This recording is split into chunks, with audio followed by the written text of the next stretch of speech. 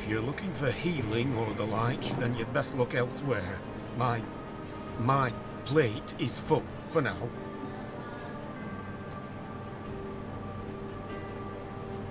The man chomps on the bit of his pipe, generating a small cloud of nervous smoke. Finally, he plucks it from his mouth and clears his throat. I came by a new patient, a young woman, very troubled. I'll do what I can for her, but I'll need to concentrate. And that... He gestures with his pipe for you to leave.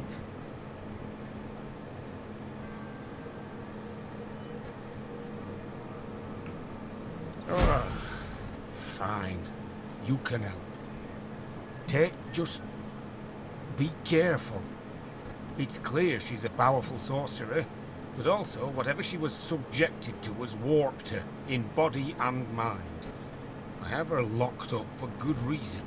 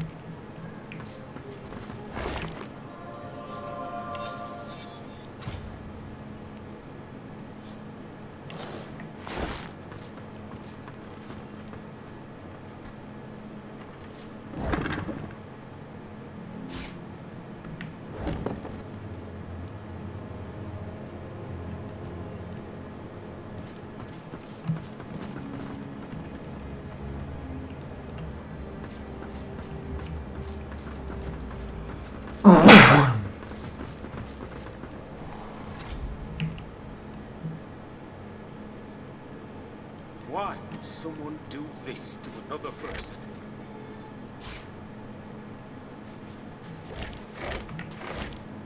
She's badly afflicted, but still powerful. Be careful. Hungry. Why would someone do this to another person? A spillage all over the floor.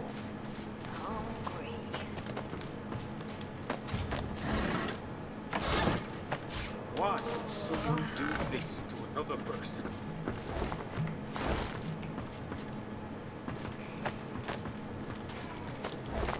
She's badly afflicted, but still powerful. Be careful.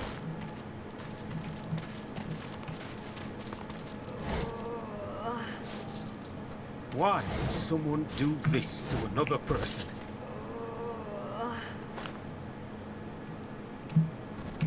Why would someone do this to another person?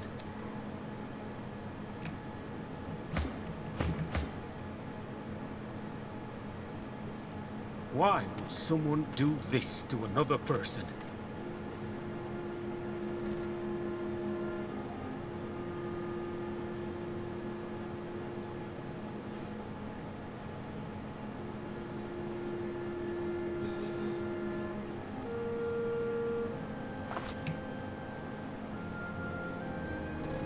She's badly afflicted, but still powerful.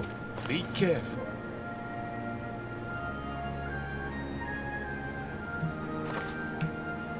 Why would someone do this to another person?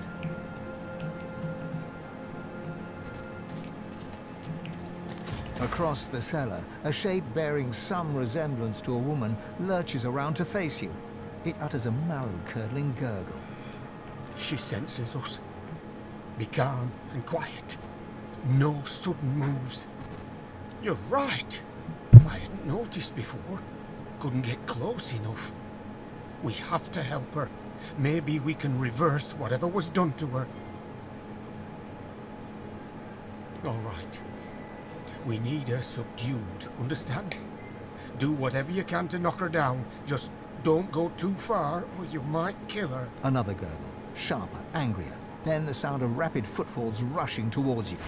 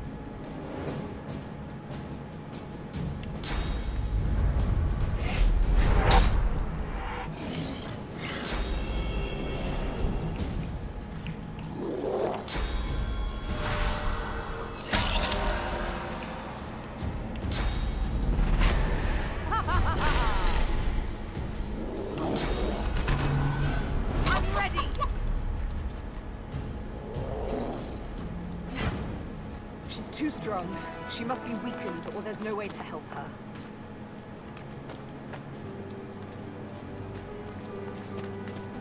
The young woman lies still on the floor, her breathing an uneven rasp.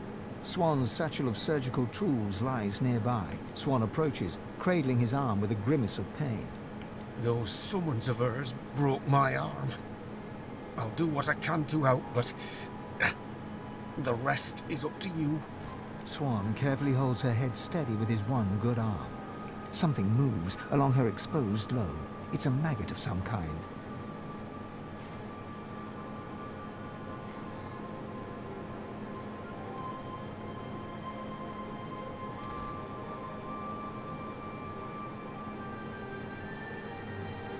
Swan gingerly picks up some forceps with his good hand and tries to remove the maggot. The forceps slip from his hand and strike the floor.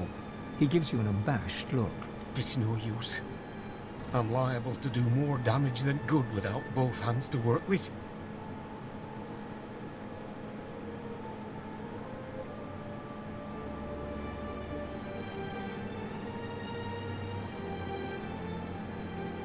The maggot fights the pull of the forceps and sinks its hooked maw into brain matter. A chunk comes away with it as you pull it off. The woman's breathing has grown shallow as she hovers between life and death. All you can do is close her up and hope for the best. Swan shakes his head with a sigh. I can't. The work's too delicate to do one-handed. I'm sorry. I'm not accustomed to being so bloody useless. You try to replace the bone extract. It doesn't seem to line up with the hole very well. You shove it in as best you can and draw the scalp down over it. Your hand passes over the needle and thread in Swan's satchel, and instead fishes out a roll of bandages. You wrap the woman's head tightly.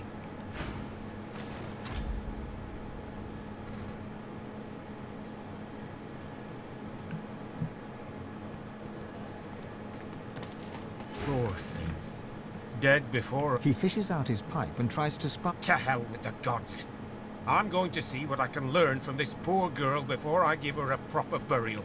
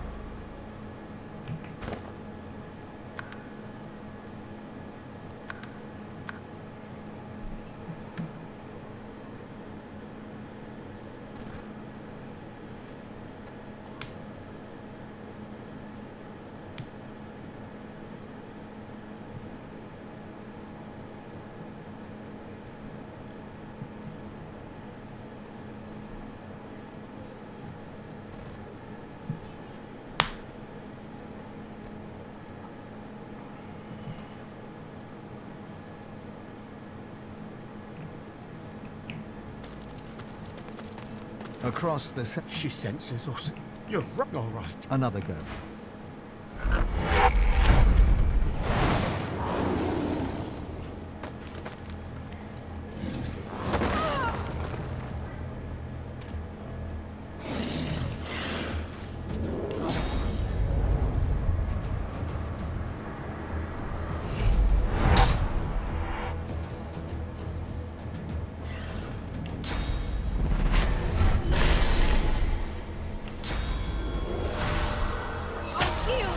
done!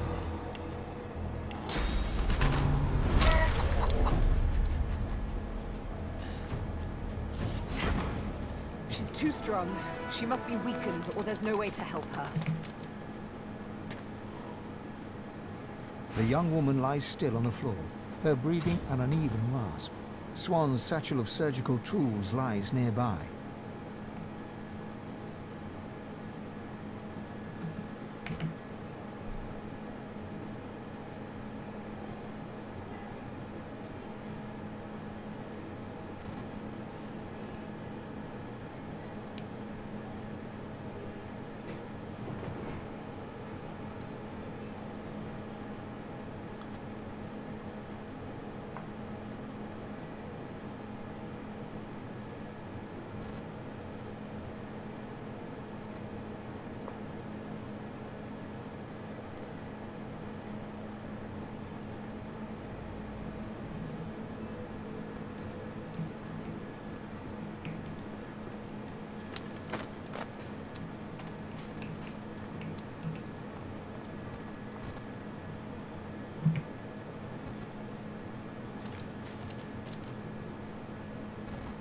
The young woman lies still. Swan approaches, cradling his arm with a grim... Those summons of hers broke my arm.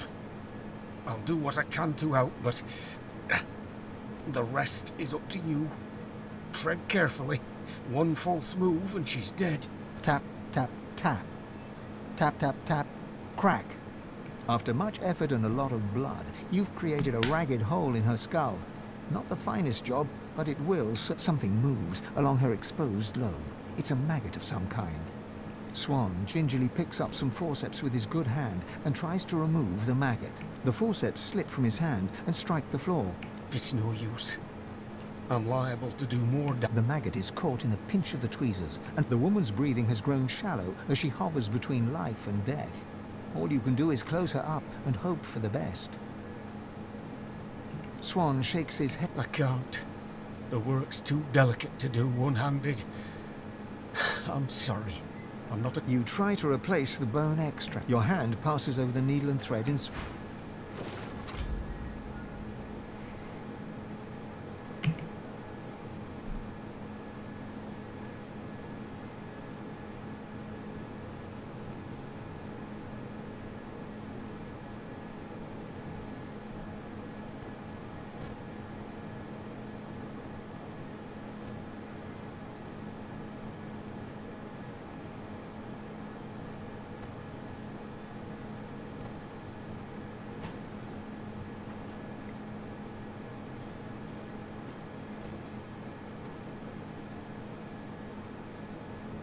The young woman lies... Swan approaches. Those summons of hers broke my arm. I'll do what I can to help, but... Part of her skull lifts away in a neat square, revealing the brain beneath. Something moves along her exposed lobe. It's a maggot of some kind. The maggot is caught in the pinch of the tweezers and plucked off in a single, swift movement. The woman's breathing has grown shallow as she hovers between life and death. All you can do is close her up and hope for the best. You try to replace the bone extract. Your hand passes over the needle and the woman's breathing grows stronger, more even. Color flushes her cheeks. She's alive. You did it. I've never seen anything like that, not in 20 years. I'll tend to her here for a while. She shouldn't be moved yet. She'll want to thank you when she comes round, I'm sure. It's a damn miracle that she survived.